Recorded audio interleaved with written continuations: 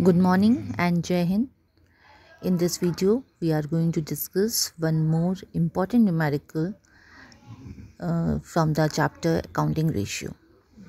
Let us read the question.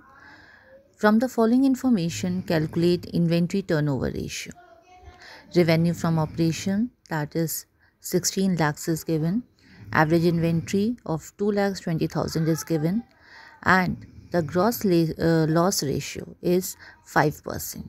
So, as we know the formula of inventory turnover ratio, that is cost of revenue from operation upon average inventory. We already know about the average inventory, but we don't know the value of cost of revenue from operation.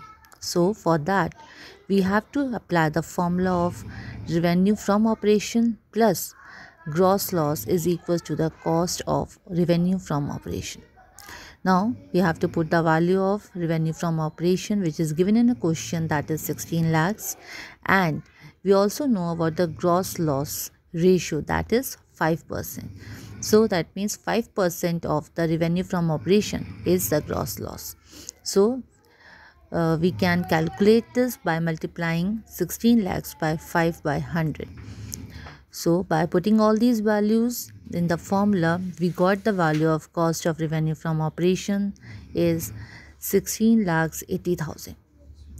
Now the value of this cost of revenue from operation, we have to put this value in the above formula of inventory turnover ratio, and we got the value of 7.64 times as inventory turnover ratio.